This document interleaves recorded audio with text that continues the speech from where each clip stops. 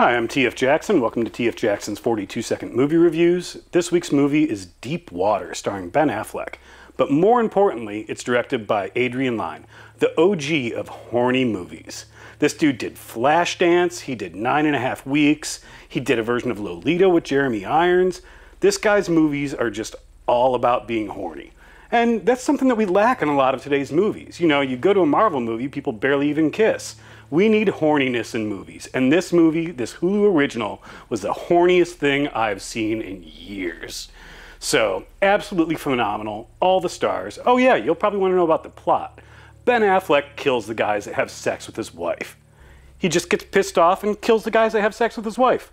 Fully good, highly recommended, Hulu original. Thank you very much for joining us. Please like, subscribe, share,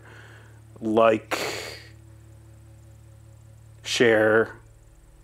Yeah, you know the drill.